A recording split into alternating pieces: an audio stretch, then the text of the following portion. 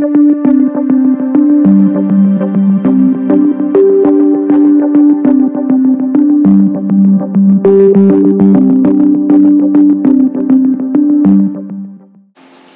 I'm Dr. Dragana Vulović, Research Associate, Biophysical Anthropologist from the Institute of Archaeology in Belgrade, Serbia.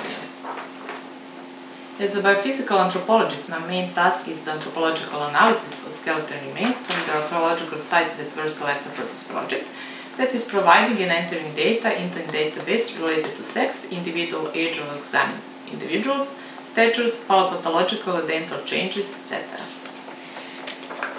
The significance of the obtained anthropological data is of key importance for understanding the daily life of the investigated populations, their paleo-demographic structures, diseases they suffer from, their habits, etc.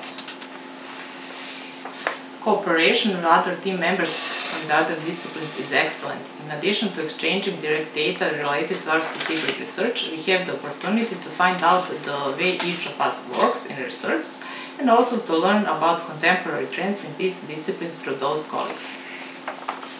I hope that as a biophysical anthropologist, participation in HistoGenes project will allow me to see and compare the situations in necropolises during the same time periods in the wider territory Europe. Also, I hope that thanks to, first of all, pathogenetic analysis, for example, some diseases that leave no visible traces on the bones will be discovered. I believe that the results of all involved disciplines will give me the clearer picture of who those populations were.